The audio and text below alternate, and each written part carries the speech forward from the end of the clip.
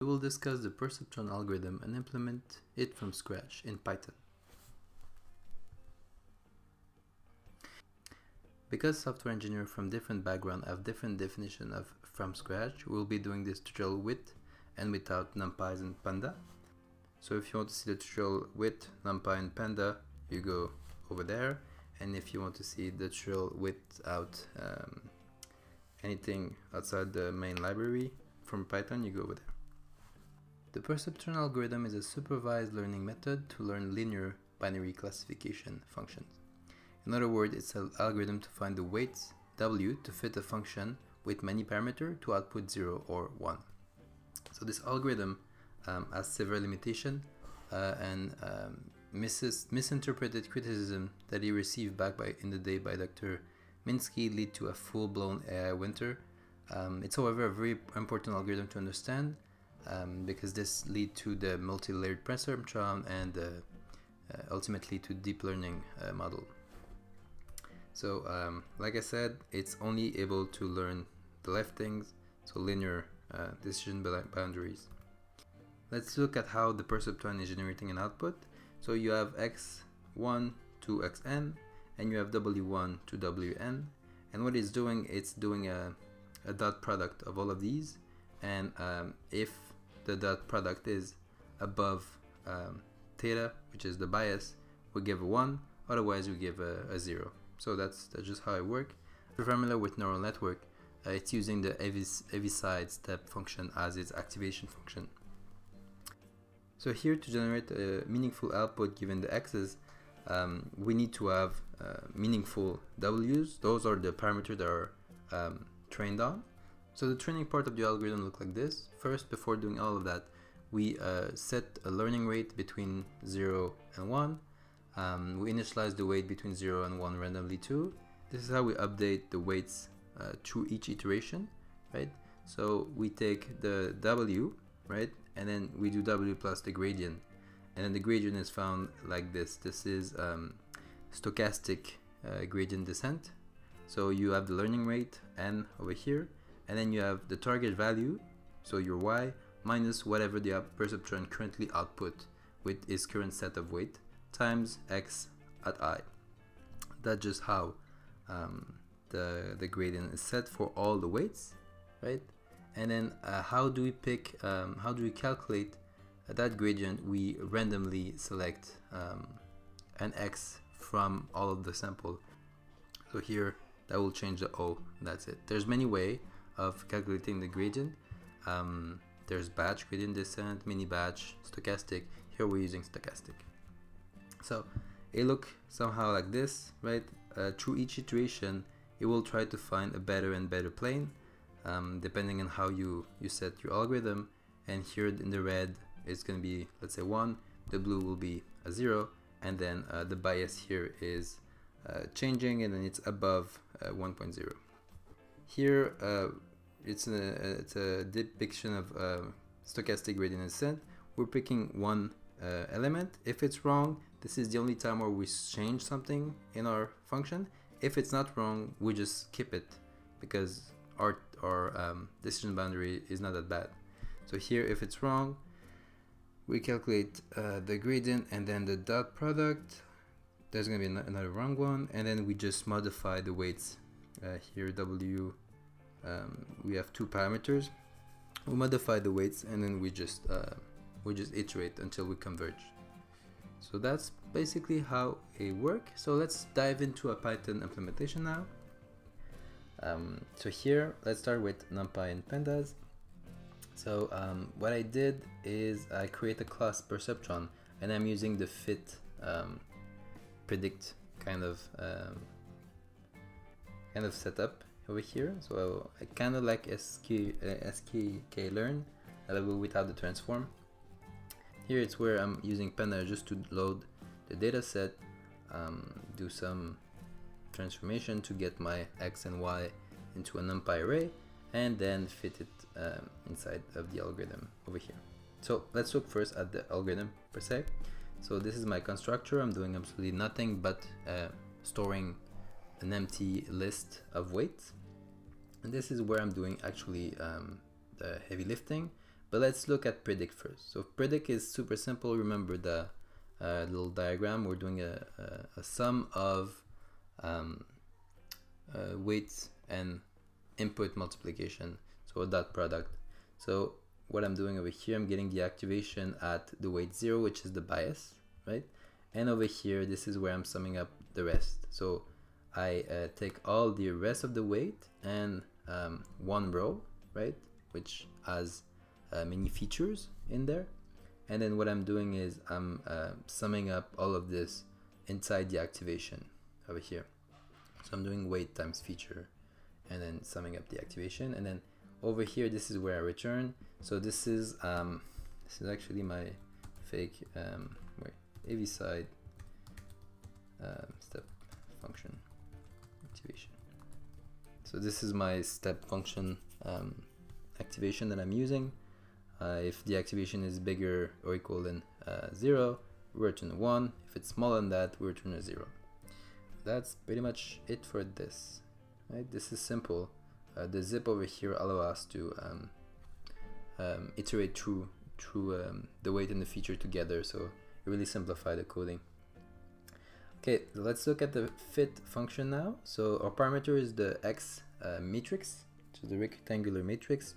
We have a y vector, which is the target, and over here those are 0, 1, right? So there's no multi-class learning over here. This is my learning rate. I set it to a default value over here, and the number of iteration is over here. 100 I think can be enough depending on the problem. So here I get some shape, the shape of the matrix, so the number of sample I have here and the number of feature. Here I initialize the weights randomly, right? So I'm just using numpy to initialize the weight. Normally I have one more weight than feature because we have the bias, remember? And here this is where I'm training the stuff for real. So what I'm doing over here, I'm getting a random integer, right? So here this is the stochastic gradient descent.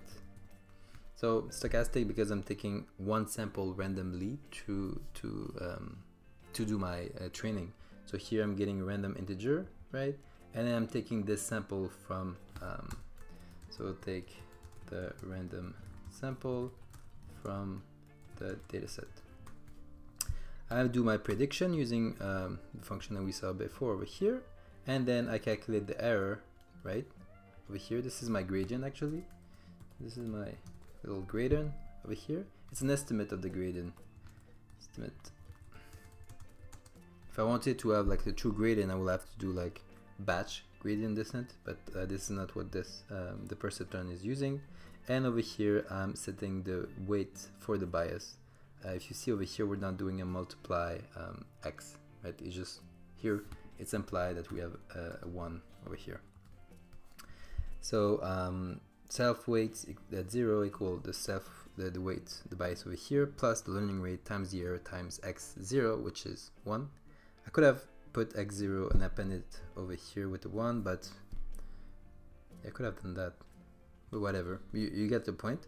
And over here, this is where I'm updating the rest, which are not the bias. So here, update all parameter except after bias. So those are my W's. So what I'm doing is I'm just putting the x's over here, right? That's all. I'm just iterating over them.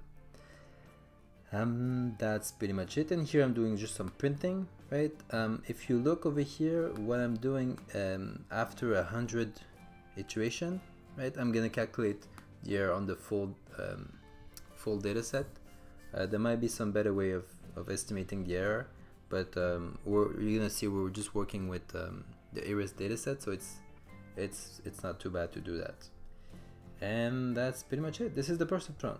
Super simple. The key point here is the stochastic gradient descent over here and the heavy side stem function over here.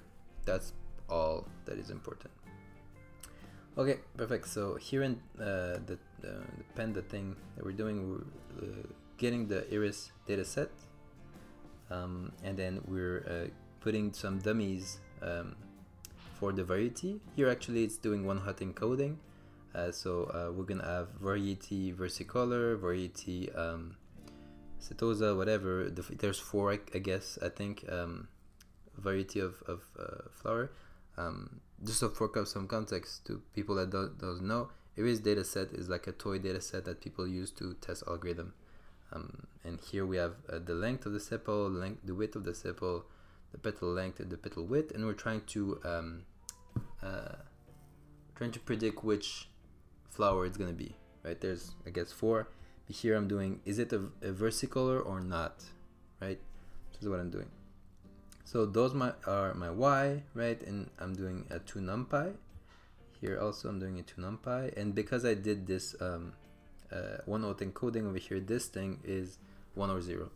So this is 1 or 0, and this over here is just a rectangular matrix. Here I'm shuffling the dataset together, just to not have all the ones at the beginning. And over here I'm creating my perceptron, and finally I'm fitting it over here. So let's look at how it behaves. Oh, I didn't run this thing.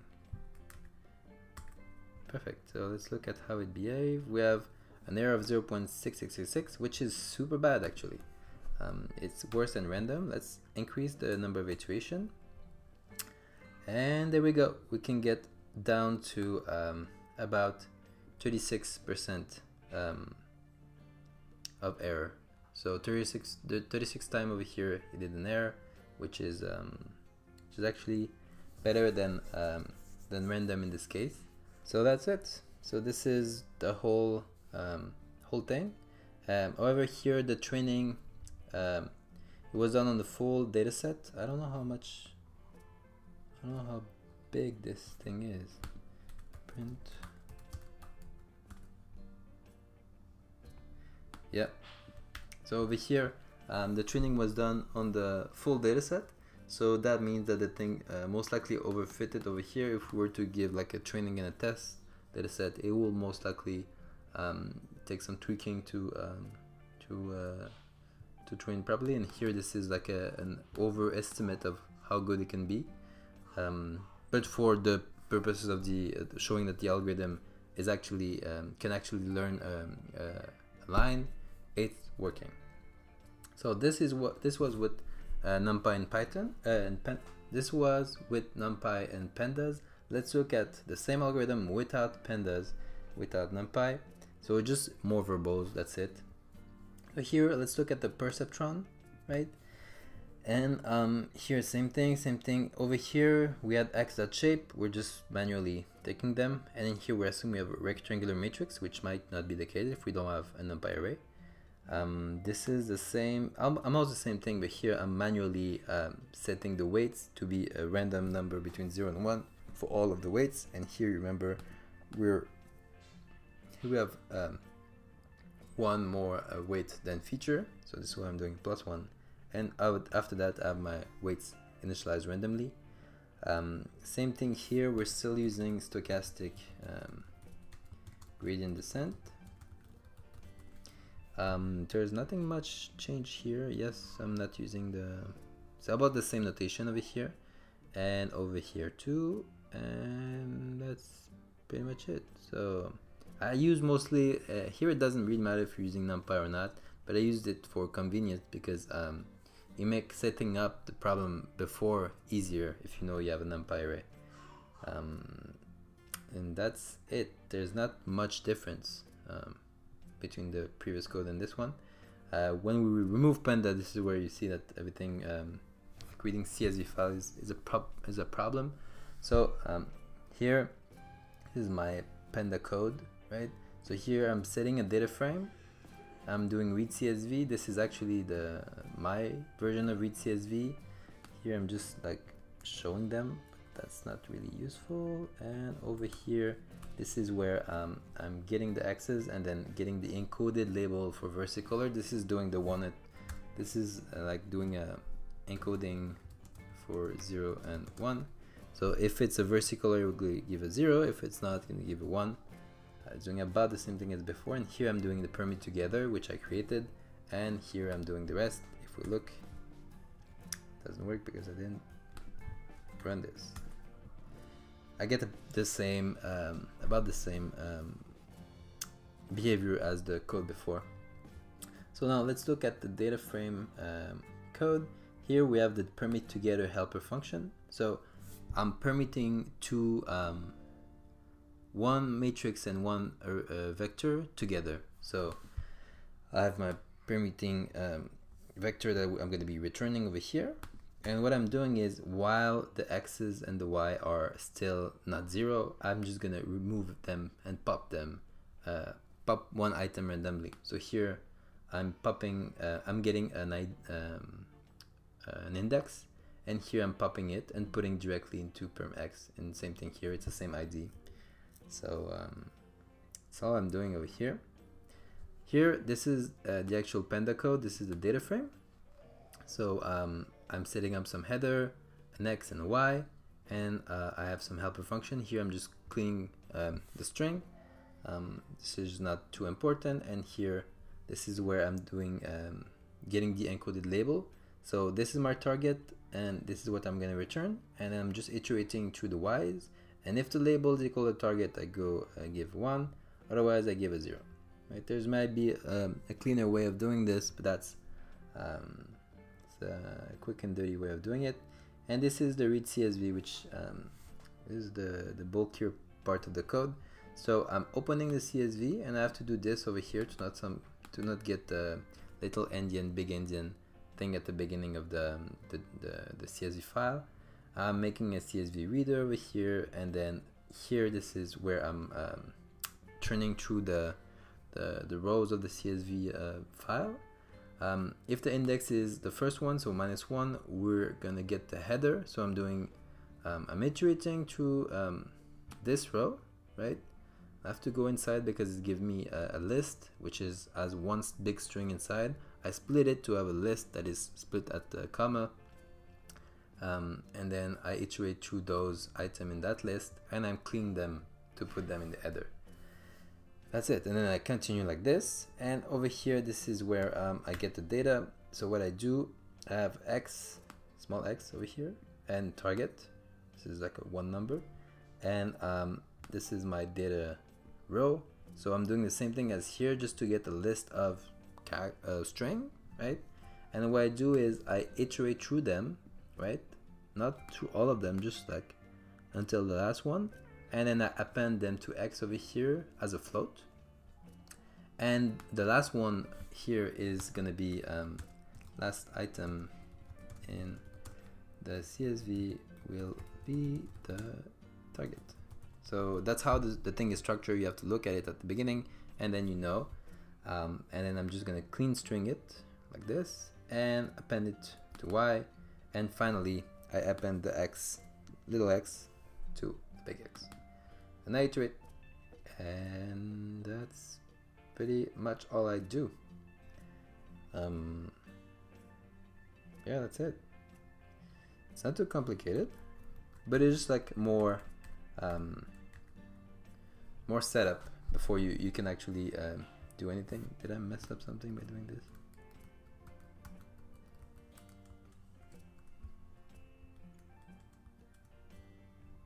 Oh, right, it's stochastic. So that's it's just bulkier, right? It doesn't change the actual algorithm, but you have to do more groundwork before you get to actually coding the perceptron and stuff. So just not using numpy made this thing a bit more complicated, but not that much. Removing panda is actually the pain point here. So that's it. We've learned how to code the perceptron algorithm, which is a simple algorithm.